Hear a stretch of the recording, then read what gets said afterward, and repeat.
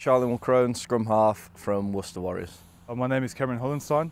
Last season I was playing at Section Paloise in France, and I'm from South Africa. Aaron Morris, fullback, and I've come from Saracens. Obviously it's a renowned club.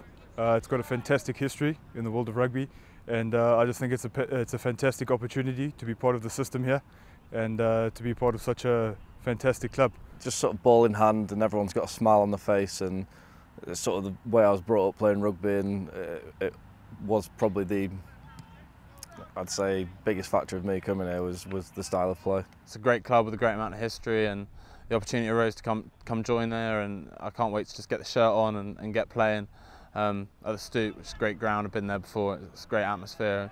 Can't wait to pull on the shirt and hopefully play well for Quins. Well, I was with Tim Sweel at the Sharks in South Africa, so he's the only guy that I knew before coming through. I knew a few of the lads. I played England age groups with a few of them, so Chiz and Sloaney and a few of them I'm good mates with. Having watched on TV and stuff, and the style of play that Quins play and ball in hand, I'm really looking forward to just getting out there and playing with all of them. Joe Marler, he's a real hero of mine.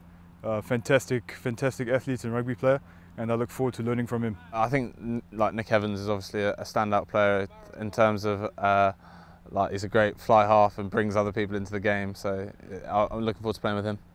So far so good, I'm really enjoying it. It's a big step up from where I was playing, but I'm looking forward to the challenge. It's been going good. This is just precautionary. I've been training fully for the three of the 4 weeks, and it's been going really well. It's tough. Pre-season's always tough, but it's been a good experience so far. I can't wait to get into the rugby stuff.